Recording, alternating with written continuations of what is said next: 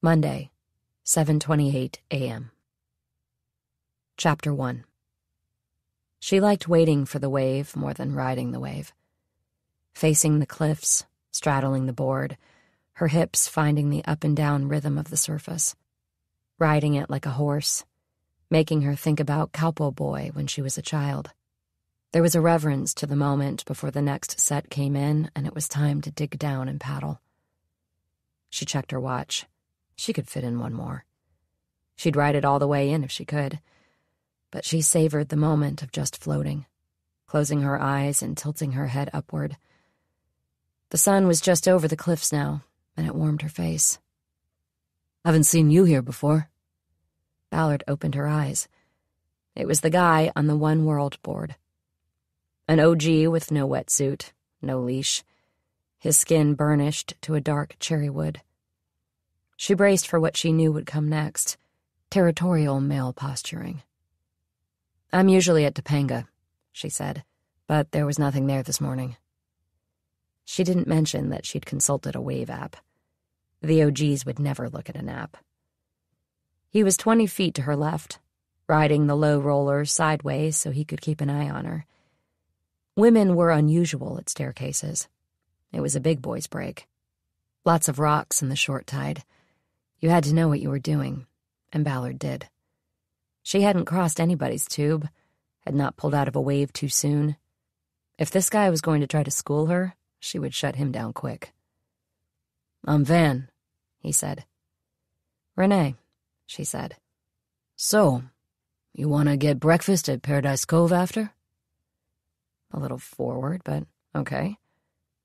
"Can't," she said. "Got one more set and then I got a job. But thanks." "Maybe next time," Van said.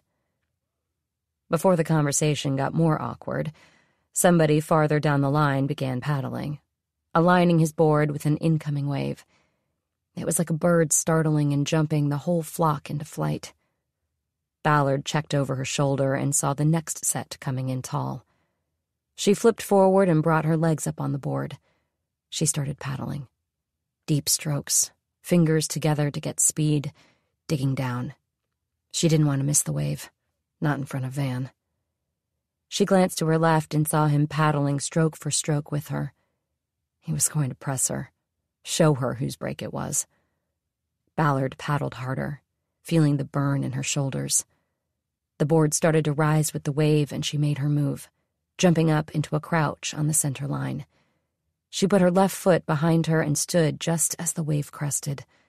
She pushed the nose down and began slicing down the face of the wave. She heard Van's voice in the wake, calling her goofy foot. She put her hands out for balance, heeled the board into a turn, and went up the wall before cutting it back down and taking it all the way in. For 8 seconds, everything about the world was gone.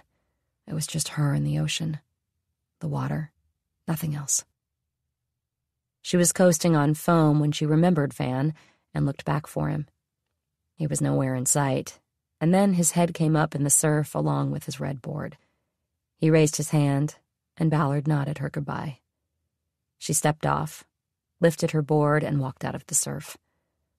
She had her wetsuit stripped down to her hips by the time she rounded the dunes and got to the parking lot. The combination of sun and wind was already drying her skin.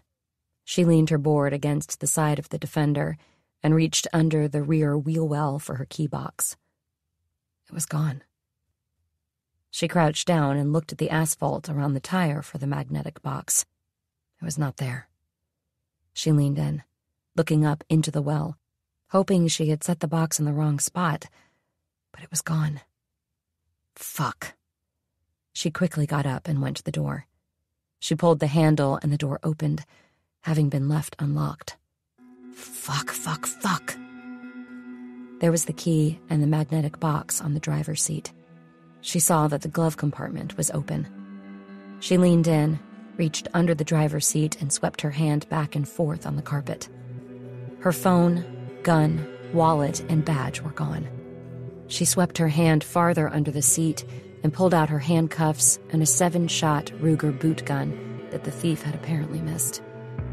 She stood up and looked around the parking lot. No one was there.